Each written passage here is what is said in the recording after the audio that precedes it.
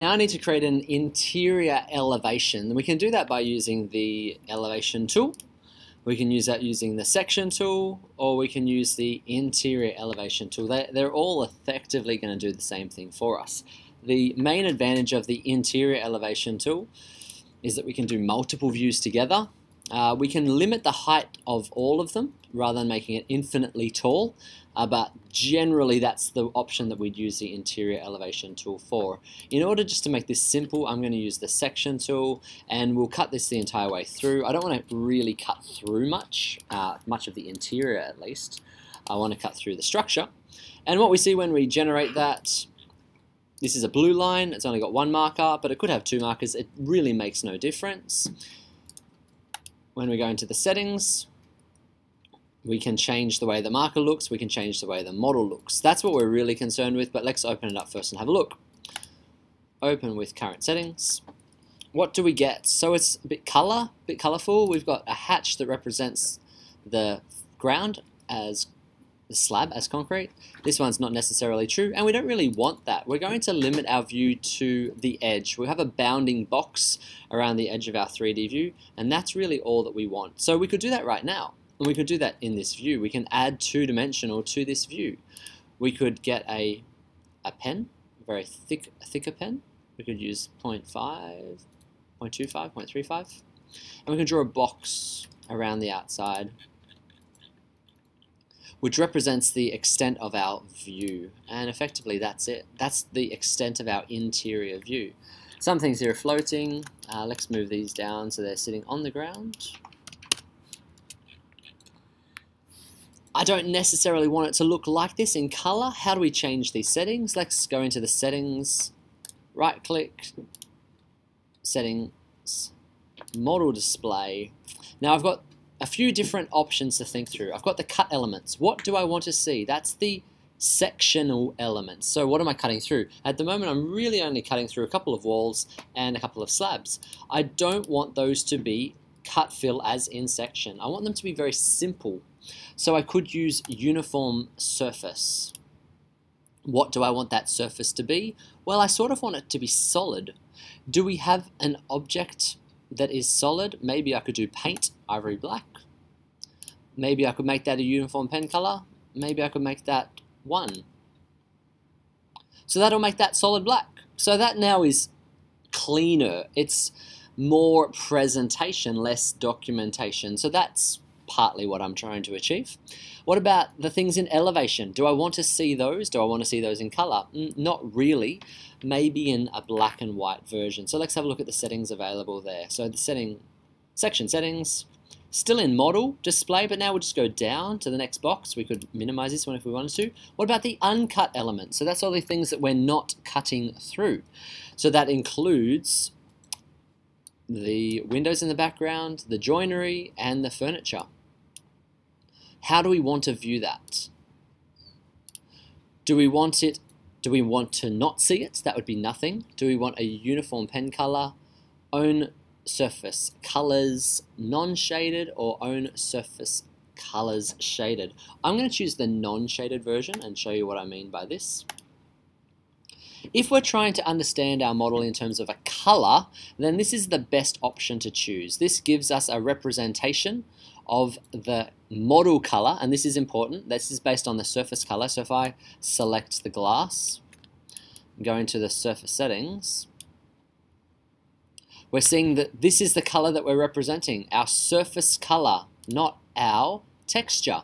So we don't need a texture to view something in elevation or section or floor plan. The only time a texture is used is when we're doing an open GL 3D view, or when we're doing a photo render. If we're doing an artistic render, we're probably still not even using it. So if we're trying to represent color, that's probably the best view. And so we could, of course, save this as a saved view.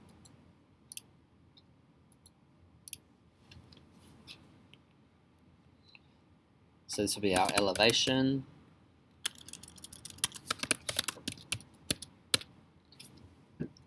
And we can save this as a save view in here. And we'll call this section or elevation 1 color.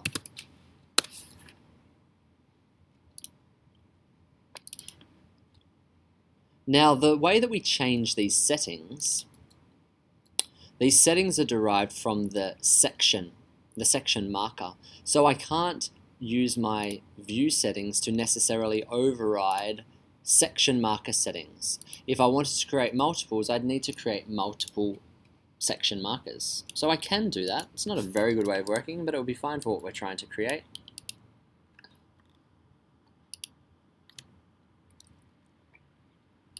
Into this one, let's just look at some different settings. So it duplicated so far.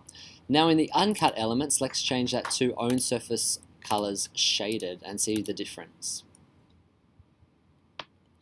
This option basically adds shadows. So we see that it's very, very dark based on the way that this section's working. If I was to go to my lobby and cut my model, so it only had this half, and I was to view my section and have the sun shining in here, then we'd have more shadows happening, but that's not necessarily the case. Let's go into the settings and have a look at some more options. We can change this to uniform pen, and change it all to black lines. And realistically, this is the only other option that I want. I want to be able to have just black lines, and I don't even necessarily want the grey. Where's the grey coming from? It's coming from shadows. So now if we go into the settings, we also want to turn off sun shadows.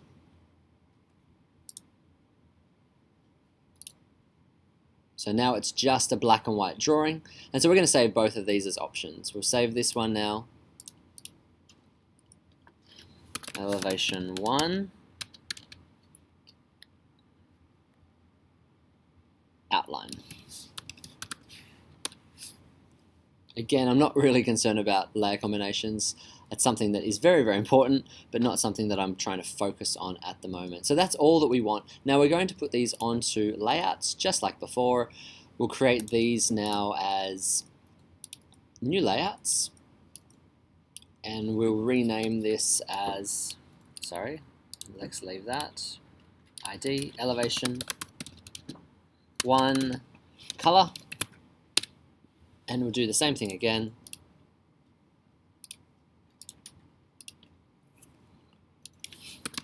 Elevation 1, outline. And just like as I did with my 3D view, I'm going to save this as a saved view. Then I'm going to put it onto the layout. Drag one in. Drag this onto the layout. It's very, very small. Could I make it twice as big? Yes, I could. Let's go into the settings. View settings. Let's change it to 1 to 50. And while we're at it, let's go into the save view of, the section of this one, and we'll turn off the sun shadows from here as well.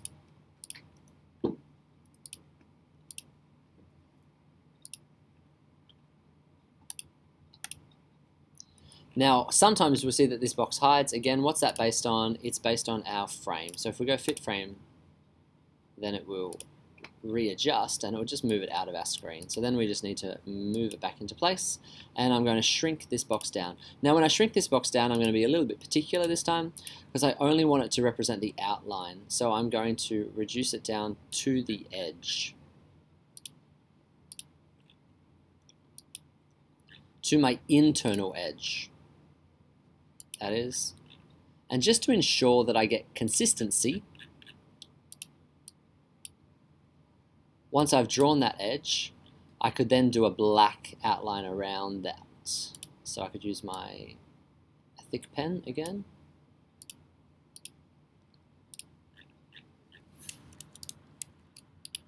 And if I wanted it to be much thicker, and that's the thickest pen I've got, I could change my pen settings to have a thicker pen. I could also use a fill. So let's use the line tool first. I'm going to use my offset in order to be able to draw a bigger box. Makes that 10. I will use this as black, magic wand to fill, and then magic wand to empty. So I end up just with a big black box around it. That's probably way too fat. Of course, once it's drawn, it's very easy to edit. I can offset all edges, and instead of saying 10, let's make that 8. So again, internal elevation. We don't want to focus on structure. We just want to understand the internal surfaces. So there we go. Now I only want to have one per page because I'm not trying to create a layout in ArchiCAD really. What I'm trying to do is to create this view in Photoshop. I could of course add more people. I could add two-dimensional people into this view in ArchiCAD, which I'll do this time. So if I go into my object tool, let's go to object library, visualizations, people contours. So here we've got 2D people.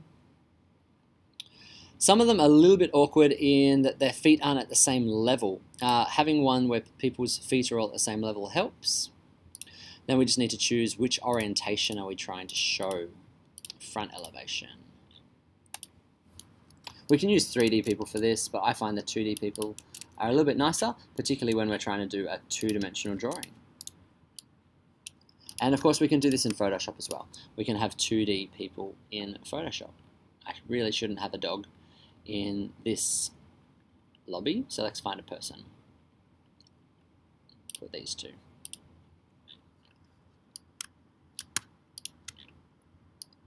Just a bit, maybe. Great. Let's go back to it.